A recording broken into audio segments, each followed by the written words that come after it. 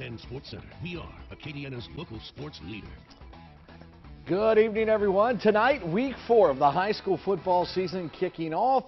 Barb coming to Southside, playing the Sharks at Teurlings Rebel Field. Sharks head coach Josh Fontenot looking snazzy. Nice hat there, coach. And, well, Southside forcing a Barb punt on their first drive. Gavin Gill scoops up the block punt and scores and does the gritty. How about that? Nice move, 7-0 Sharks. Barb's next possession.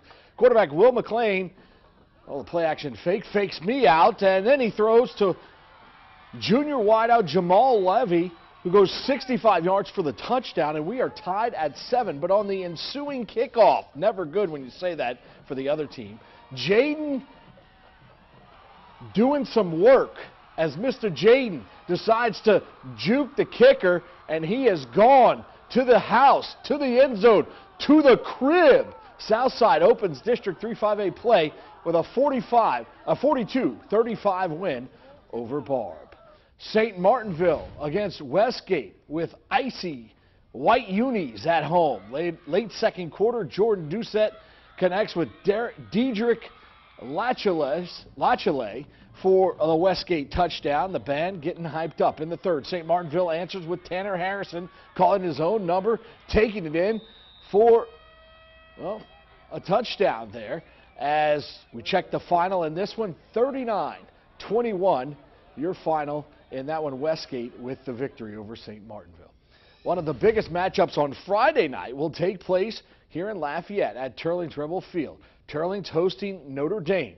It's our game of the week. The Rebels will enter the contest with a sterling 3-0 record and some solid quarterback play from sophomore Preston Welsh. That, along with a defensive performance allowing just 52 points in 3 games while outscoring their opponents with 128 points. Another test looms Friday as Notre Dame comes a-calling from Crowley. Teurlings head coach Dane Chiapanche says following the preparation process key to the Rebels' success.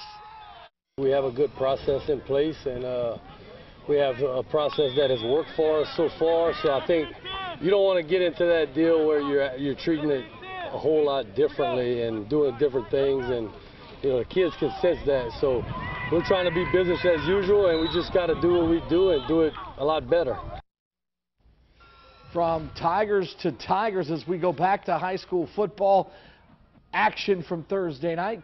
Catholic, New Iberia, and Delcom first quarter. Ethan Ford powers it into the end zone like an F-150 Platinum Edition, giving Catholic first blood. Later in the second, John Chavon runs it in for himself, 14-0 lead. You'd think Catholic could hold on to that lead, but Delcom comes back, forces overtime, and wins. 21-14 is your final.